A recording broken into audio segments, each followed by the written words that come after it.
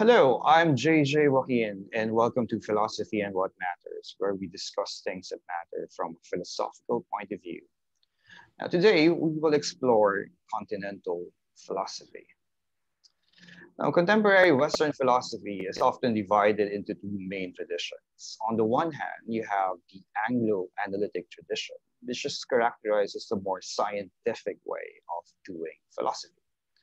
Now, on the other hand, you have Continental tradition, which emphasizes a more human way of doing philosophy. Now, compared to analytic philosophers, however, continental philosophers are caricatured as obscure, unsystematic, and unrigorous. Now, is this characterization justified? Does the analytic continental divide even make sense?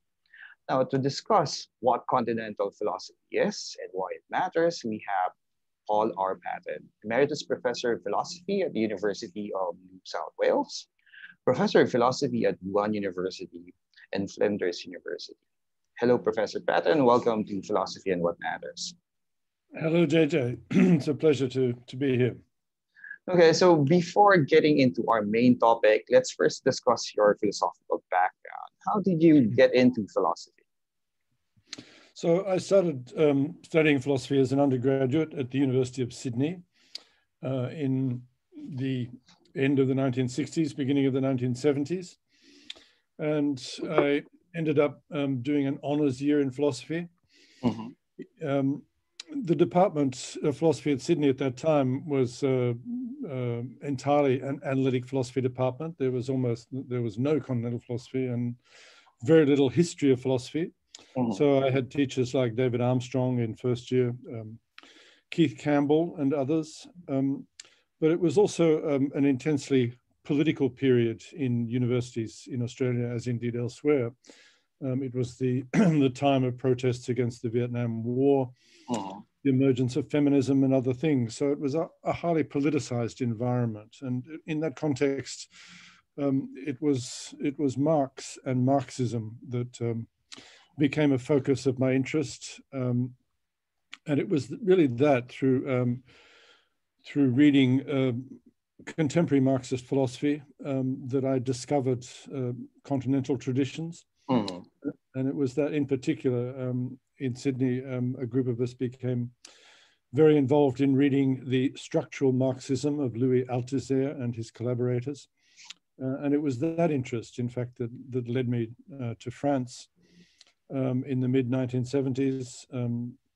I stayed there and completed a PhD at the University of Paris 8 and discovered a whole range of French philosophers other than Althusser and the Althusserians that I had learned about in Sydney. So this included people like Foucault and particularly Gilles Deleuze, who I subsequently translated and wrote a lot about, the work of Jacques Derrida and others. Oh, okay. So you're part of the split in the University of Sydney, so to speak.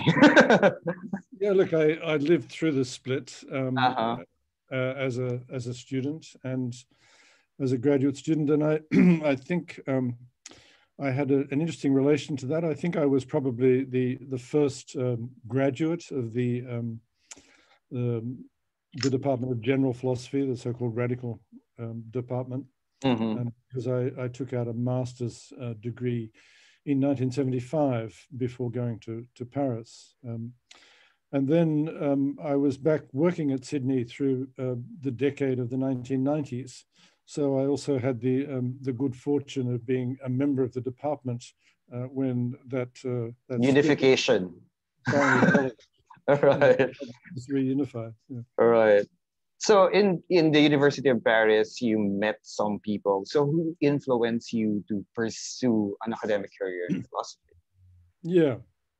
Well, I think that decision had probably already been taken when I accepted a postgraduate research scholarship at the University of Sydney. So, and that's what enabled me to complete a master's degree. I was enrolled in a PhD, but then went to Paris and realized I could apply there, got a scholarship from the French government and stayed on and finished a PhD in French, which having done that, of course, yeah, then I was both committed to a career in philosophy and a career in continental philosophy. So why did you specialize in continental philosophy, given that you started with Armstrong philosophy, Campbell, and so on? Yeah, yeah. Well, I think the political context that I mentioned, the social and political atmosphere at the time, and my interest was political philosophy, which was what led me to Marxism. It's only much later that I have become quite interested in and involved in more analytic political philosophy, and that's been a focus of my work in recent years. But it was that interest in politics that really took me to French Marxism and to France. And I guess the thinkers that I was interested in are ones who were, if not Marxists, similarly historicist and political thinkers. Now, incidentally, that time is also the Cultural Revolution in France, right? So the revolts of the student revolts. Yes. So it's the aftermath. What was the climate like in France then? Well, that was fascinating. So yes, and I arrived there in 1975 and started going to classes at Paris 8 Vincennes, and that was the university campus that was established by the French government in response to a lot of the French student protests of 1968, and part of the protest was about the structure of higher education in France, the centralization of universities around the Sorbonne and so on. And in response to that and complaints about the curriculum, they established what was called an experimental university at Vincennes. But it was also, from a political point of view, a place to relocate many of the radical and otherwise troublesome French philosophers. So the philosophy department, this was true of Vincennes in general, but the philosophy department was established by Foucault. He was appointed to set up that department, and it included an extraordinary group of people, including Deleuze, including Jean-François Lyotard, including Alain Badiou, Jacques Rancière. These are all people who've become much more famous since that time, but it was quite a stellar collection of French philosophers. So what was it like to be in the presence of these great French philosophers? Well, that was also a very different experience from what I'd been used to in Sydney. So it was many of those people were trained in the older style of French philosophy, what was called the cours magistral, which was the method of teaching by distinguished philosophers that was simply a matter of them, talking to students, very little interaction. That was the sort of basic format. But then at Vincennes, there was a whole democratization of the educational process movement. So, those cours magistral of people like Deleuze were regularly interrupted. They were challenged. They were criticized. So it was a fascinating environment to be in. Isn't it like the general philosophy curriculum in Sydney? It was, I was going to say, more radical in some ways. One of the things that distinguished the experiment at Vincennes was that they abolished progressivity in courses. So it was pretty much a free-for-all. Anyone could enroll in any course that they were interested in. That was true to some extent at Sydney, but much less so. And the range, the range of topics that were taught at Vincennes was extremely wide. So there were people, for example, giving courses on Chinese philosophy. There were courses on particular topics in social philosophy and political philosophy. There were, standard classical courses on the history of philosophy. So the period that I was there and I discovered Deleuze at Vincennes was the period in which he and his collaborator, Félix Guattari, were writing the book called 1,000 plateaus, which Mhm. was itself as a self-described philosophical experiment. And that, yeah, that was unlike anything I had encountered before at Sydney or any other institution. Okay, so let's get into our main topic. Let's Yeah. discuss the analytic continental divide first, Mm. because I think you're a living testimony of that divide. So for you, what is this divide all about? Well, it's. I mean, I think it's real in the sense that it's something that affects the views and the careers of young philosophers today. It's taken seriously, particularly in the English-speaking philosophical profession. I think it's taken less seriously outside that that framework. Simon Critchley, in a little book on the analytic continental philosophy divide, says, you know, it's a little bit like ordering a continental breakfast in Paris or Madrid. People would just look at you strangely and wonder what you were saying. So, which is a way of saying that it's a very Anglo-centered and Anglo-centric characterization that doesn't always make a lot of sense outside the Anglosphere. But nevertheless, you know, within the profession, it's real and it has consequences. It's much more difficult to try and give an intellectual explanation and justification of the divide. People try to make sense of it. I mean, in geographic terms, it doesn't make sense because there is plenty of so-called analytic philosophy in continental Europe. And increasingly, it doesn't make sense either in terms of the origins or training of the people concerned, partly because so-called continental philosophy has become a significant approach or series of approaches in the English-speaking world, in North America, in Britain, Australia, and elsewhere. So it's hard to pin down. So then it comes down to particular traditions, I guess, in the history of philosophy, and you know, the history of analytic philosophy itself is quite specific in that regard. You know, it's a movement that emerged in the earlier 20th century, focused around Vienna initially, Cambridge and Oxford at later periods. And it was a distinct. I mean, it was both an embrace of formal logic, logic and science as the model and the methodological inspiration for philosophy, and a deliberate reaction against some forms of phenomenological thought, the work of Heidegger in particular. So, you know, one can tell the story in those terms of how these distinct traditions emerged and how they hardened. And I think that's one of the things that I learnt most from the experience of the division, the departmental split at Sydney, is that once these divisions become established in a profession or in a discipline, they become self-reinforcing and self-reproducing. And that, I think, is an unfortunate consequence of those things, particularly unfortunate from an intellectual point of view. So I guess my final comment is that I don't take it seriously as an intellectual divide, and I think there are many signs that that's increasingly the case, that analytically trained philosophers come to read so-called continental thinkers. Continental thinkers, you know, bring more analytic approaches to the reading of continental thinkers, and I think there are a number of spheres, we can talk about some of these later, in contemporary philosophy that are the product of this kind of you know, cross-factional approach and collaboration.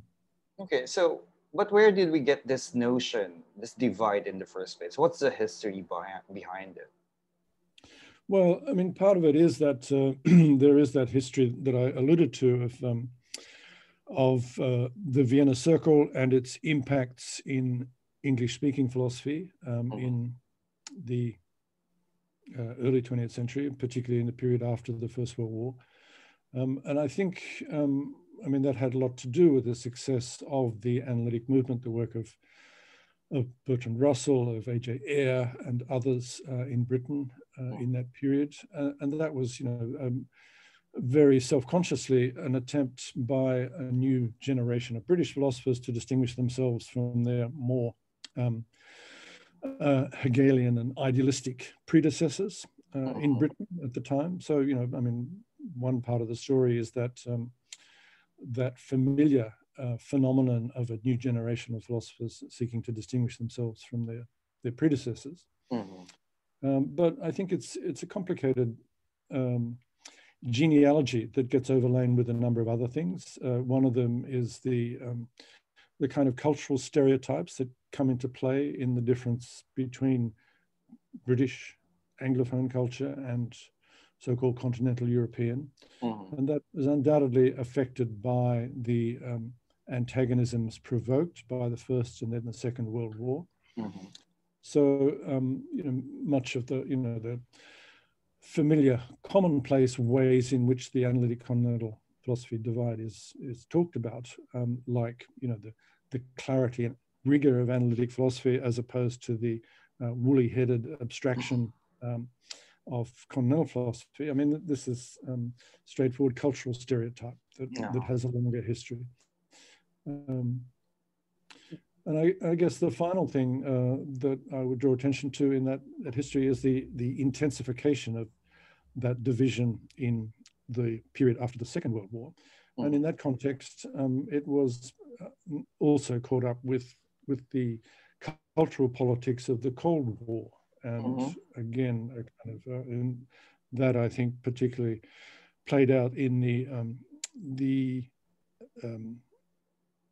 animus against political philosophy and against philosophy concerned with political and more broadly existential questions about life and the nature of life. So that effort, and again, this has been written about, the transformation of philosophy into a technical discipline modeled on the natural sciences. That was very much an enterprise of post-war and especially North American philosophy. Okay, so do you think that this kind of divide, the analytic continental divide, is still useful in today's academic atmosphere and philosophical scene? No, I mean, I think that it is fundamentally it's an anti-intellectual division that is not good for philosophy or for students of philosophy. I think it has no particular intellectual basis or justification. There are, one can't identify any particular methodological feature that would neatly divide analytic from continental philosophy that wouldn't be reproduced on either side of that division. And I think it's broadly it's a hindrance to thought, and I think it's not helpful. In fact, more strongly, it's unhelpful. And again, I would turn into what I suggested a while ago. Some of the more interesting developments in philosophy in recent years have been precisely brought about by the kind of fertilization across those two traditions, and I think that's true in a number of areas. Okay, so let's dig deeper into continental philosophy. Now, you mentioned about Heidegger, Husserl, and your French philosophers, your French teachers, Foucault, Derrida, and so on, and a host of other philosophers who are classified as continental philosophers. But given the variety of philosophical discussions, does it even make sense to bundle them into one super category of continental philosophy? Again, in intellectual terms, I think it doesn't make a lot of sense. And that's what I was alluding to earlier in saying that it's bound up with cultural stereotypes. It's a very Anglo-centric attitude to non-Anglophone philosophy. And just as analytic philosophy is an extremely broad church with many different approaches, different currents, antagonism within it. So, I mean, think of the fate of Wittgenstein and the work of the later Wittgenstein, which has been enormously influential, but for some is anathema and not philosophy. This is within the analytic camp. I think the same is also true in so-called continental philosophy, that it's a very broad church. There are a number of quite distinct traditions, genealogies, approaches to philosophy.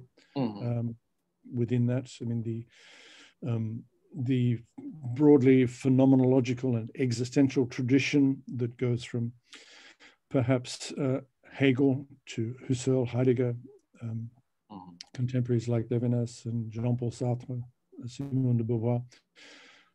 That's a tradition that's very different, say, from the structuralist tradition that developed in France in the 1960s. There is, as Foucault was fond of pointing out, even within French philosophy, there are divisions between those who were based on or developed out of that phenomenological tradition on the one hand, and a tradition of philosophy of science, of the history and philosophy of science that Foucault and Foucault's mentor, Georges Canguilhem, were very much a part of. So it's, yeah, I mean, all of which is to say, I think that continental philosophy is an extremely varied field, and it's not an intellectually helpful category by itself.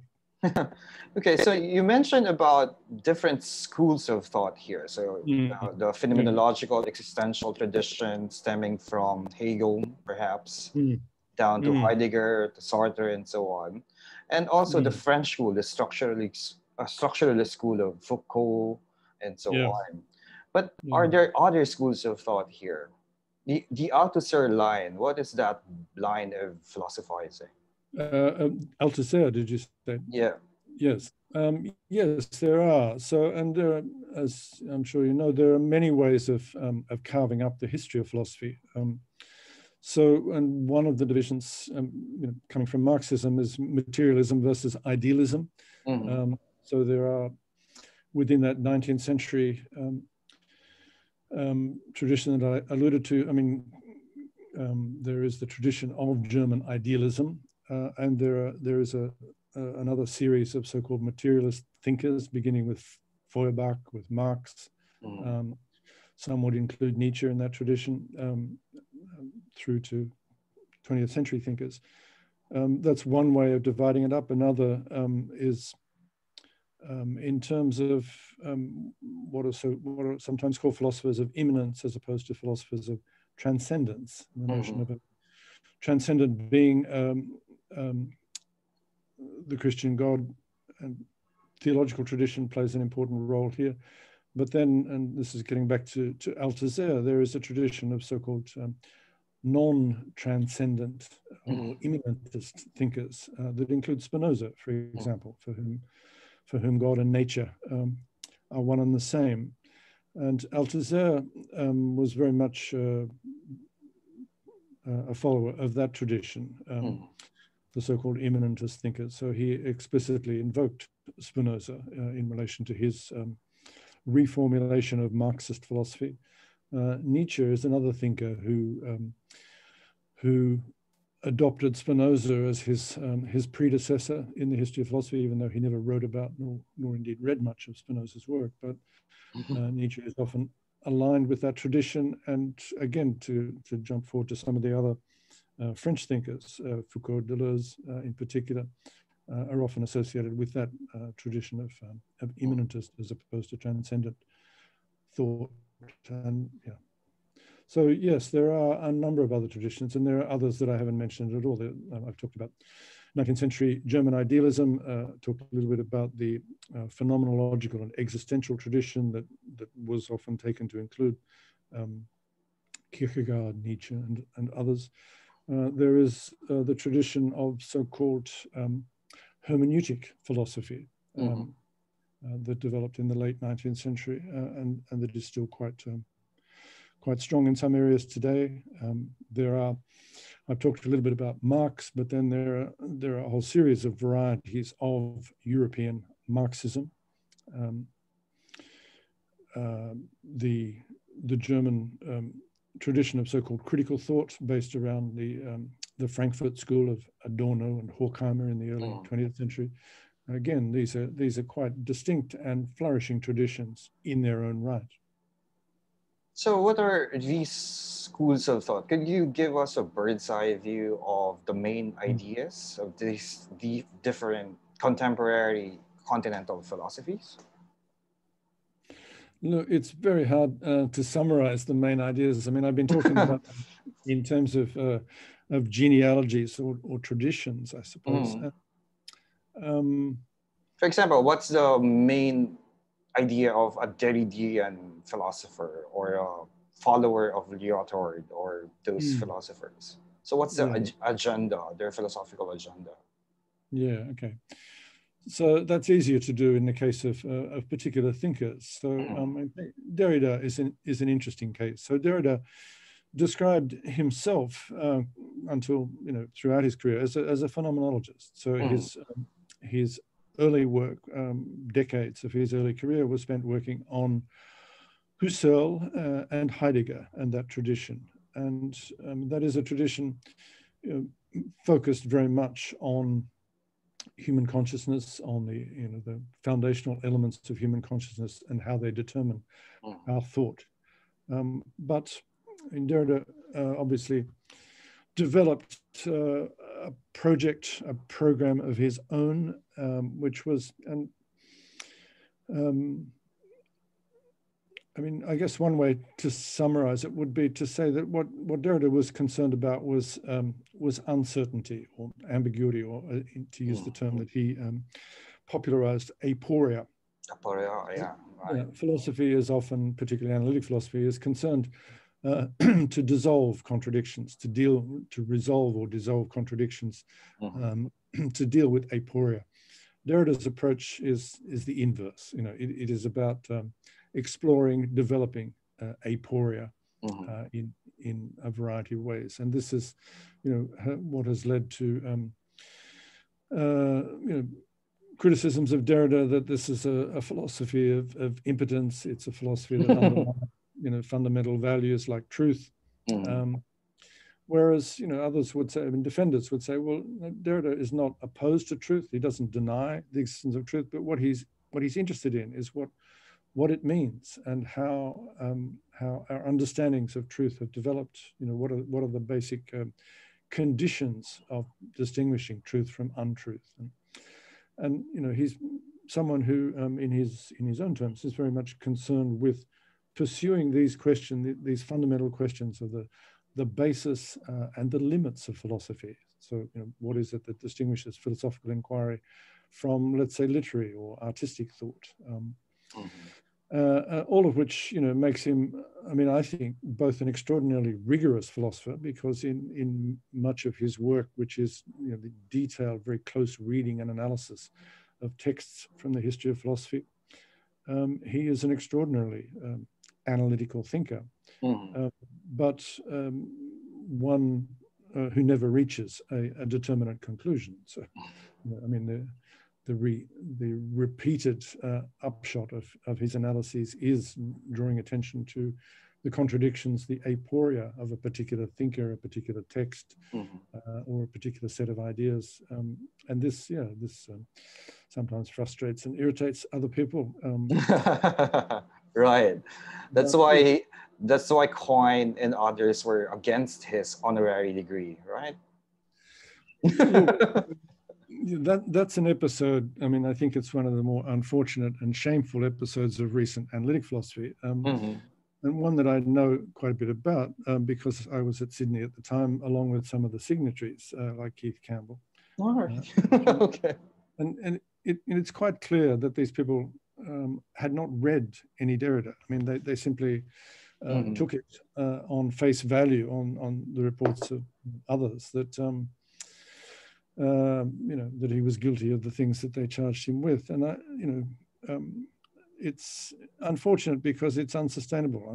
It's an unphilosophical attitude to condemn someone on the basis of complete ignorance of their writings.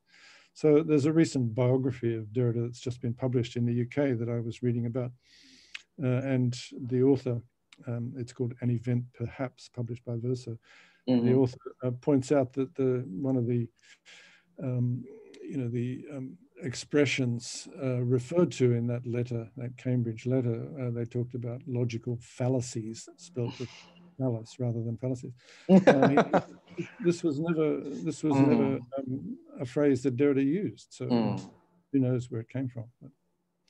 So yeah, look, it's unfortunate, and there I think we go back to the kind of cultural stereotypes that I was talking about at the beginning, and the fact that as others, Simon Glendinning, for example, who's also written on this divide, suggests, the term continental philosophy just becomes a kind of marker, a term of abuse and an excuse. It provides an excuse for not reading particular thinkers. So it's a deeply unphilosophical attitude, it seems to me.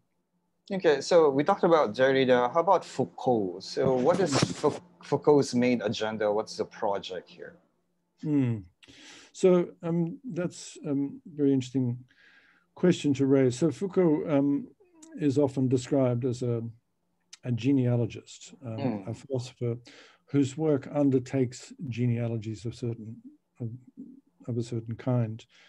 And in that regard, he, in interviews and other places, often aligns his own work with that of Nietzsche. So the Nietzsche of the genealogy of morality, as it's now translated. Foucault became best known for works that were genealogies of institutions and ways of thinking. So the book that was initially published as Madness and Civilization, abbreviated form in English, now fully translated. This is Foucault's thesis for the state doctorate.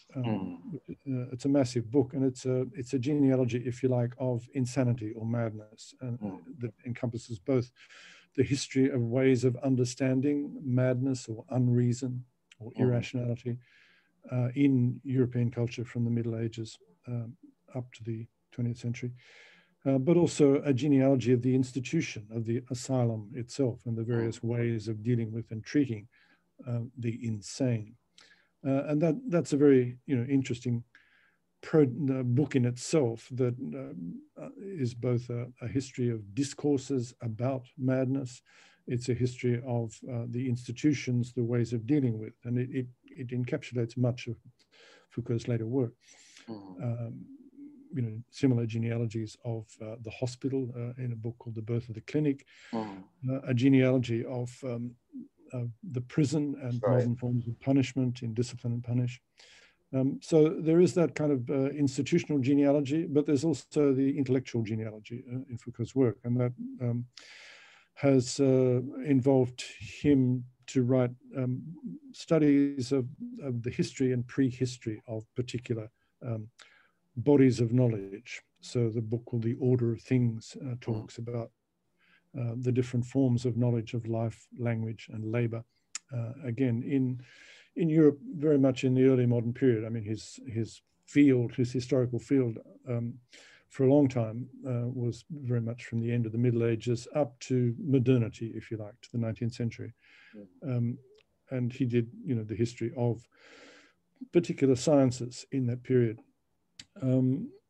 In later years, he came to this project of a history of sexuality, which again was intended to be a genealogy of modern sexuality. And it's an interesting and complicated question, just what he meant there by sexuality. And again, he meant both the bodies of knowledge, the ways of understanding human sexuality, but also the ways of dealing with it, the forms of treatment, medical, psychiatric, and others. And one of the threads of that project was arguably a genealogy of modern psychiatry and indeed Freudian understandings of human nature. So just to conclude on Foucault's project, I mean, it's a genealogical project in that sense, and it's as he later describes it, it's a way of trying to understand our present, understand who we are, what kinds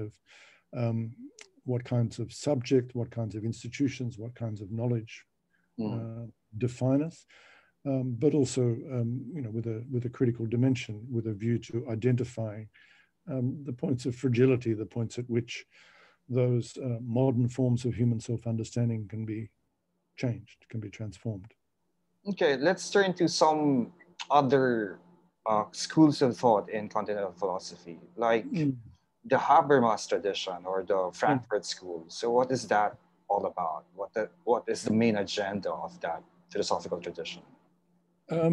Again, I would say it's that's a tradition that has developed in a much closer relation to Marx and Marxism and the Marxist tradition of thought. That was its origin. And again, I would say that its principal concern is this question of understanding the present. So understanding the nature of modernity, if you like, and the very much bound up with Marxist understanding of capitalism as the defining economic condition of modern life. But then the Frankfurt School in particular was concerned with how that extends into other areas of culture. I mean, how in the case of Habermas himself, I mean, that was his point of departure. I mean, Habermas is again someone who's developed a quite distinct intellectual project, and in his case, a focus of that was the effort to develop non-metaphysical but nonetheless universal ways of understanding the human condition. And for him, a focus of that was communication, the fact that humans are language using animals, and his concern, his discourse philosophy or philosophy of communication was an attempt to identify the universal presuppositions of human language use. And that was a focus of his project, became the basis of his attempt to develop a political philosophy on the basis of these non-metaphysical but nonetheless universal conditions of possibility of human communication. So there's a strong Kantian dimension to Habermas's project. Interesting, because in the history of 20th century philosophy, there's an interaction between Habermas and John Rawls, and Derrida and Davidson to some extent, and Foucault and who's this guy, Chomsky. There's that interaction, but it's not really acknowledged in some of our discourses that there's this interaction between analytic philosophers on the one hand and continental philosophers on the other hand. Yes, there is. And again, the examples you point to are pertinent. I mean, the Habermas-Rawls exchange has been the subject of a couple of recent books. One published just recently by Finlayson is a detailed discussion of that encounter as a defining moment in 20th century political philosophy. And I think beneath it, there are deeper and more wide-ranging engagements between so-called analytic and continental political philosophy in Rawls's work. So now that Rawls's lectures on the history of philosophy, his lectures on political philosophy are published, it's possible to see, for example, the degree to which Rawls, this paradigmatic, analytic political philosopher, was a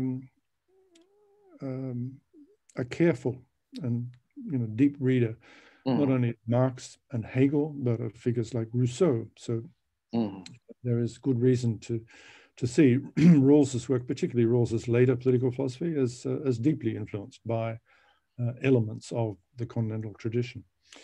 The other example you mentioned, to go back to Foucault, is an interesting one that I was going to talk about. I mean, I think there are, apart from these kind of well-known staged confrontations between particular thinkers like the Rawls-Habermas debate or the Foucault-Chomsky debate, some of the more interesting developments in contemporary philosophy have taken up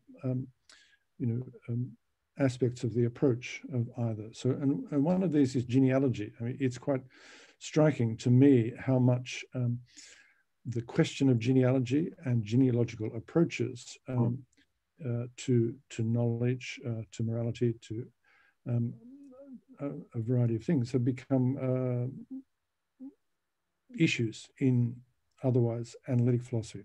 So the question of genealogical explanation is now a serious topic of debate. There are those who defend it, and of course, there are different ways of approaching genealogy. I've talked a little bit about Foucault and the acknowledgement of Nietzsche's influence on his way of doing genealogy. But that's not the only way in the history of philosophy. There is also Hume. There is the tradition of so-called vindicatory genealogy that derives from David Hume, and that is developed, say, in the work of Bernard Williams. And a number of contemporary thinkers have taken up this approach, tried to develop its links to pragmatism. So I think, and this is to go back to something I said earlier, I think it's one of the ways in which some of the most interesting areas in contemporary philosophy, they're cross-tradition, as it were, in terms of the analytic continental divide. Yeah, so actually the interaction between Paulrick or Gadamer and some analytic philosophers of the self, like Derek Bartlett and so on. So there's a huge interaction there as well. But how about your professor, Gilles Deleuze?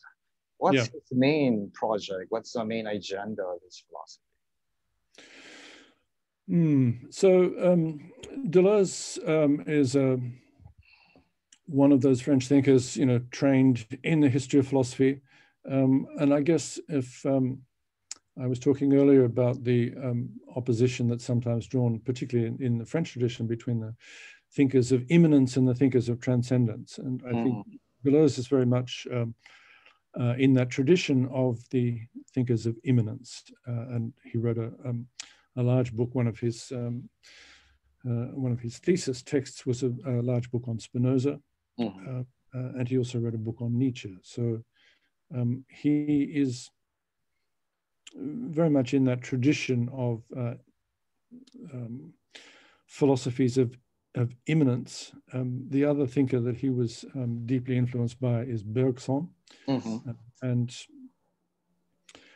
I mean, Deleuze is difficult to sum up in terms of a project, just because his own self-conception was that of as he famously said in an interview with Claire Parnet, he wasn't a philosopher who had a project, a single project.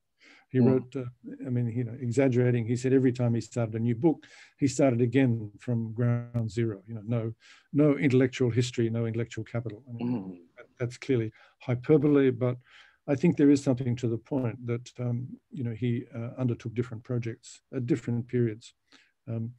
For me, the most interesting project in Deleuze's work is the explicitly experimental project in 1,000 Plateaus. And this is a work of philosophy that he later described. He wrote a kind of reflective book on that project and his conception of philosophy called What is Philosophy, with Guattari, published not long before his death he died in 1995. It was published in 92 in French. And there in that book, he describes philosophy very simply. Philosophy is creating concepts. He says that's what philosophy is. That's what philosophy does. And that's, he gives some examples from the history of philosophy and the ways in which, the canonical history of European philosophy can be thought about in those terms.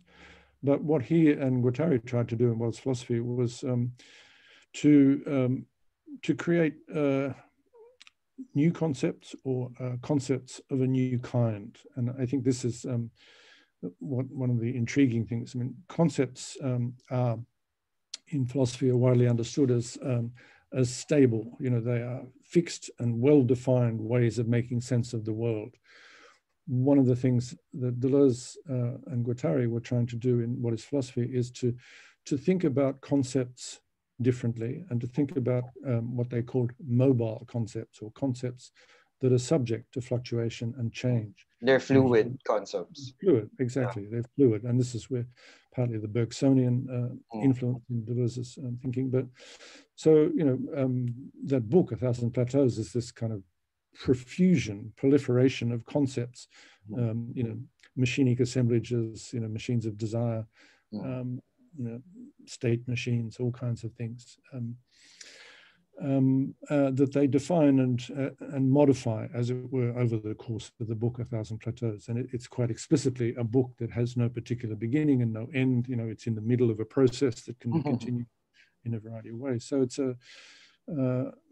I think it's an intriguing and fascinating project that has not really been understood. I mean, it hasn't really been written about or thought about in relation to that kind of philosophical project. A lot of the focus has been on the surface, as it were, the kinds of examples they use, things like nomads and nomadology and stuff. But actually coming to terms with it as an experiment, a philosophical experiment, as Deleuze understood it, I think has yet to happen. Okay, so we barely touched on a lot of topics in continental philosophy. So we have not touched on Heidegger's philosophy and Sartre's philosophy and so on. But could you tell us something about your recent work on political philosophy, especially your work on the rights of indigenous people? I reckon that you draw a lot of insights from continental sources and analytic ones as well.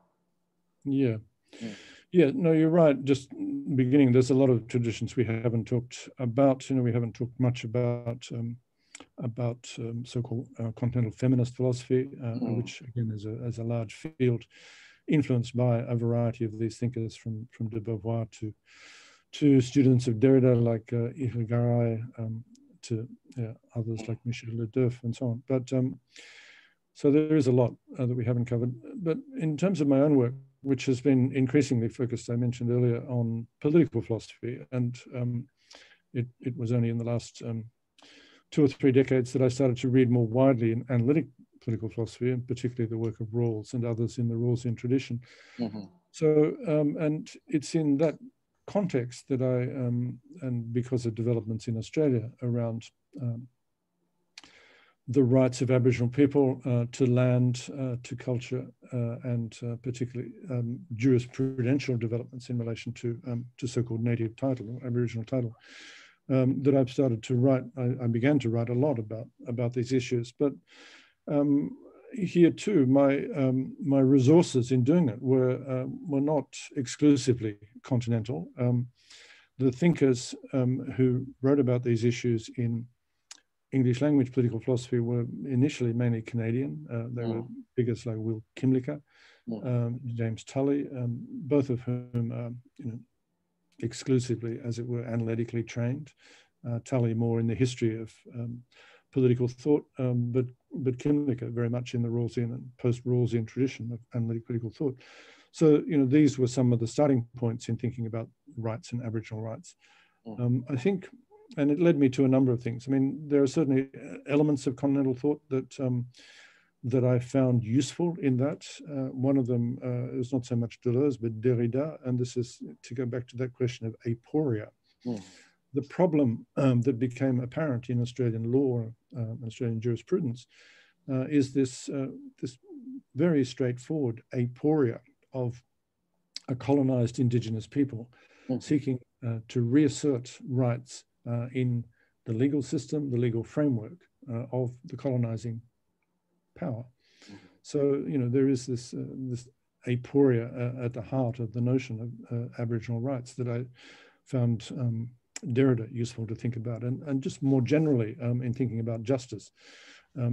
Analytic political philosophy's approach to justice has been largely focused on distributive justice, but and that's important and has direct application to the situation of colonized Indigenous people who are always amongst the most disadvantaged peoples of the countries established on their territories, whether it's in North America, Australia, or elsewhere. But there's this other dimension to the problem of colonization and decolonization, which is very much a problem about the relationship of a European-derived people and culture to an Indigenous people and culture. And this, I think, is a relation of a particular culture to an other, or to its other, Mm. and how that other should be understood, and how the relationship to others should be approached, how it should be dealt with. And here again, others like Levinas, for whom the focus of ethical and political thought is this relation to the other. I found this helpful in thinking about the problems of colonization and colonized indigenous people. And the final comment I would make is that thinking about this has led me to think about other issues in political philosophy, like the very notion of rights. What is a right, and how do we come to have rights? And here, there are ways of thinking about this in the analytic philosophy of rights, which are extremely ahistorical. That rights are derived from some given feature of human nature, sentience, for example, or the fact that human beings, make projects, that they're project living animals, and rights are to be understood in relation to that. But what I have found more useful and more helpful, again, is the historicism of Foucault and the genealogical approach. And I defended the view, which is very unpopular, that rights are a product of historical circumstance. So, take seriously the idea that indigenous peoples in Australia and elsewhere nowadays do have rights. They have rights to land, they have rights to culture and other things. These are contested, but they are nonetheless accepted. In the 19th century, they didn't have those rights. I mean, it makes no sense to say that the rights existed, as some philosophers, bite the bullet and say, well, yeah, the rights existed, they were just not understood or recognized at the time. I think that's just, makes no sense whatever. The history of treatment, of institutional treatment, of laws and attitudes and other things, I mean, I think it's more interesting to think about how rights come into being, and how rights go out of being. There are lots of historical examples of rights. Think, for example, of the rights of husbands over wives, which were, part of European culture, British law up until the 19th century. These rights no longer exist. Husbands no longer have those rights over their wives and families that they once had. So, rights are historical phenomena, and they need to be understood as such. So that, that is a way in which my thinking about an issue in political philosophy is directly influenced by the continental tradition. Yeah, that's a different way of thinking about rights, because for example, in the social contract theory, you have natural rights. Yeah, that's right. According to your view, they're historical coincidence, or actually they're more contingent cultural artifacts, so to speak. Right? So yes, that's right. And I think, again, this goes back to Foucault. I mean, this is in later interviews, in talking about his conception of philosophy, this genealogical approach. One of the things that he focused on was this understanding of present institutions, present ways of thinking as contingent. And, that doesn't mean discardable. It doesn't mean unimportant, but being aware of those things as contingent, I think does have consequences. And in the case of rights, I think, it has, one of the things it does is to make us aware of the contingency that the rights we take for granted, need to be defended, need to be protected if we want them to continue. Okay, so what lessons could we still learn from continental philosophy? What's the future of continental philosophy for you? Look, I think from my point of view, the future is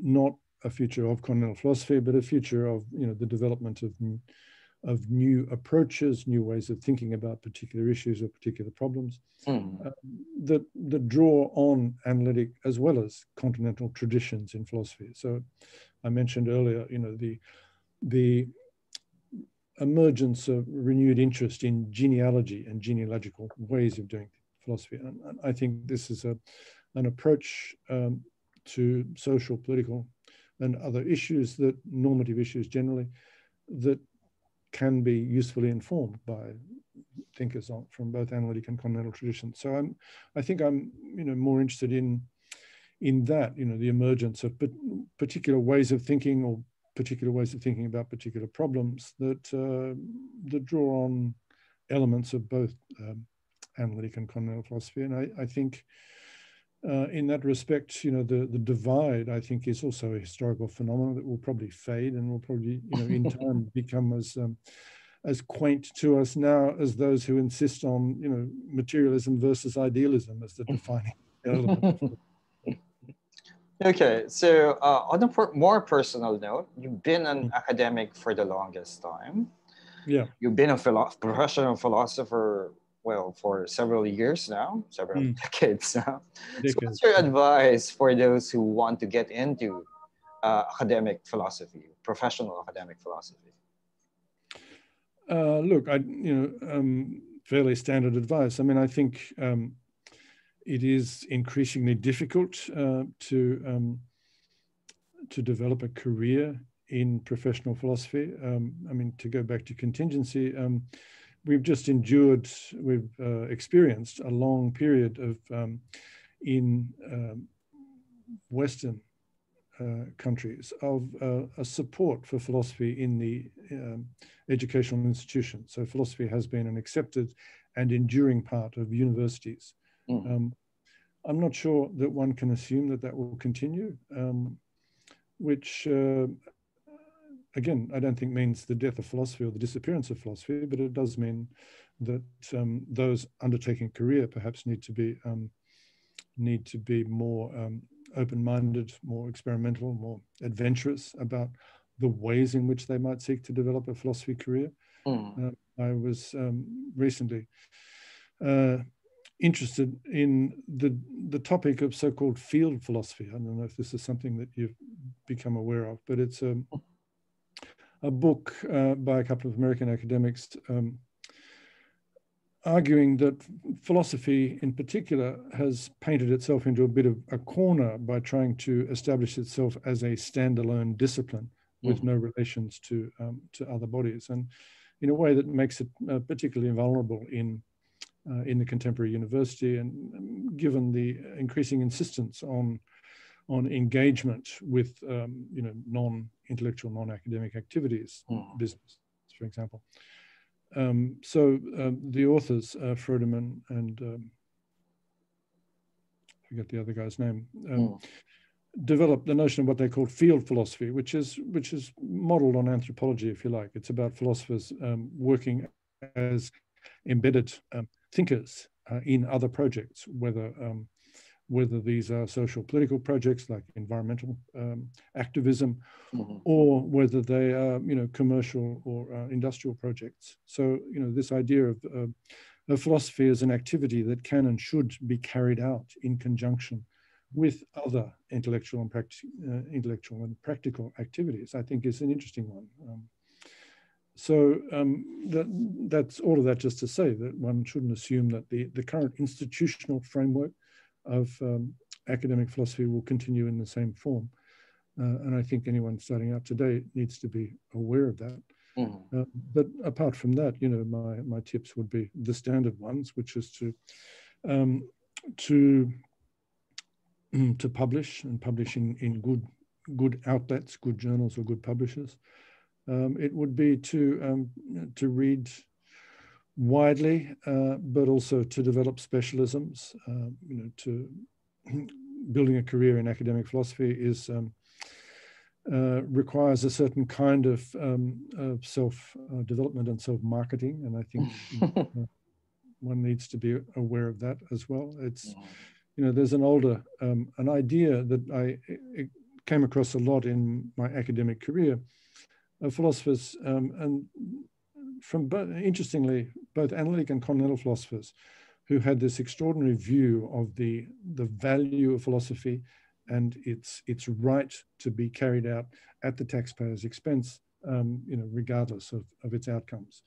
And it struck me, and it's a view that increasingly came under challenge, but an extraordinary view and an unworldly view. I mean, philosophers, sometimes do make a virtue of their unworldliness, and I think that's increasingly difficult to sustain in the institutional environment. I mean, fine if you want to be a private philosopher. I mean, philosopher on your own time. And indeed, there are many I know who've done that, who've sustained an intellectual career in philosophy and publishing and writing philosophy by other means. And again, that has a long tradition going back to Spinoza, who made his living as a lens maker, as we all know.